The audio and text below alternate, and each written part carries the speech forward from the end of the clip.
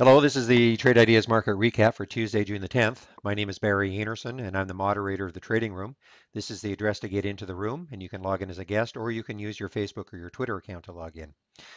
Well, I'm actually getting set to leave on a vacation to Spain, so this was a kind of a short day for me, and I won't be back into the trading room until June the 18th, and there will be no videos until June the 18th. So let's just quickly take a look at the three stocks that I traded and posted in the room today. The first one was DRL, and DRL actually this came. We were starting to watch this, at least I was starting to watch this because of the pre-market activity. This is yesterday's close at 347, and you can see it got as high as 384 in the pre-market. So taking a look at this, definitely. And one of the things I did mention even before the market started was take a look at the daily chart on it. And you can see that, of course, this was beaten up. It was a $9. This is up at $9.5 here, and then it had a big drop here and a subsequent drop over the next few days. And I basically said to the room that if we could get above this spike here, which is 447, so that little spike there, I thought that it might be an interesting play. Now, I didn't necessarily think it would go that would happen today. In fact, what I said I was going to do was just basically put my a broker alert on it to let me know when it happened. So that could have been today, it could have been next week when I when I was gone. But at any rate, what happened is it did actually break today, and you can see it actually happened fairly quickly. So we had this level here at 418 that it opened at, and a big spike. The first 5 minute candle and then back down again. And then the next one almost, well, actually, it broke over that 447 right here. So here's where I started to watch it, and I indicated to the room that we should be watching it. And I took the trade at 453, excuse me, and I exited half of it at 480. And then I held for a long time. Remember, these are 5 minute candles, and I held for a long time. And the market still has about an hour to go, actually. Excuse me.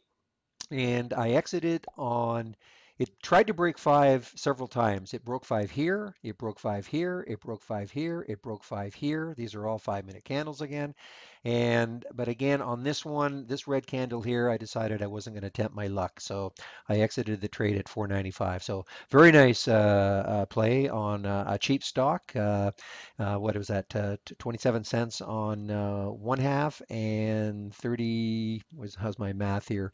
I'm sorry, 42 cents on the second half. So great return on a very inexpensive stock.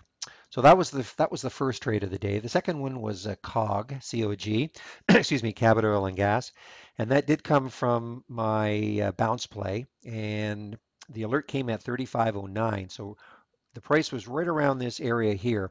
And we watch it go down, broke down through the whole number of 35, down to what was the low here at 35.92. And then on this candle here, when it came back up above the whole number, I decided to get into it. Now, by rights, I really should have got into it right around here at 35.03, so I was a little bit late. I got in at 35.08, and then on the pop, it looked like it might want to, start to bounce a lot more. And obviously we're hoping maybe for an area up here, 50 or 60 cents on this entry anyway. But it didn't, and it when it started to stall, I basically got out of the play at 35.05, and so it took a 3 cent loss on this one. And you can see it actually dropped a lot more and has rebounded a little bit. But again, if you've seen my videos, you know that I'm very quick to exit. If when I get into a trade and it doesn't start to work almost immediately, and these are on the 5 minute candles, then I'm very quick to exit, and I really don't look back. I mean, sure, if this had kept going up, if I had exited it right here and then it turned around and gone up, of course, I'm human, and I would have said, well, it's too bad that I did that. But I've just seen it too many times that when if it doesn't work almost immediately, and this was I was giving it 15, 20 minutes right here, then I'm on a day trade, I'm going to get out. The last trade I got fairly lucky on. This was RCAP, and this didn't come from me. This is another poster in the room, and he thought that RCAP was an interesting play, and you can see why he said that. Right here, Obviously, it had been beaten down. I mean, this high here of 33, and it had got all the way down to just a little below $20 right here. So it looks like it may be trying to come back. So at 22.40, it looked like maybe, let me just bring this back again. The high here is 22.39. So on this candle here, so that's a couple of days ago. So thought, well, maybe if it could break above 2040 or get to 2040, it might be an interesting play. So when I saw this, not a bad little pattern. It was not a bad little pattern here, and the pullback and then the pop up. So I took the trade at 2040. Almost stopped myself out right here at 2020, but I actually put a stop here at 2016. So yes, it was a wider stop. I took less shares on something like this. This is not a bounce play. So not other types of trades, I will sometimes put a lot wider a stop. A bounce play, I like to have a tighter stop, yes.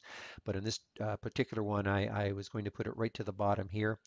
And I got very lucky. I watched this go up like this, and I actually was having some connectivity problems with my computer at the time. And I was able to exit on this, on the red candle as it started coming down. I decided to exit the trade at 2050. So, excuse me, nothing, I mean, obviously only a 10-cent gain, but I mean, it could have been a lot worse. It could have just collapsed, well, not horrible, it would have been done 1988, but from 2040, that's a fairly strong decline. Now I see it's at 2050 right now. So what I would do is I would be watching this next week, sorry, Wednesday, Thursday, Friday. I would watch this because again, if it can hold this area, we've cleared this little area here. Now, so the next one would be 2114, but it may give an opportunity to day trade it between, if it holds 2150, between 2150 and 21. And then after that, if it clears that, then you've got maybe a potential swing play in the works. So that's it for today. Again, abbreviated day for me. And as I say, I'll be gone until June the 18th. So that's when the next video should appear, assuming everything, assuming we get back in time and all.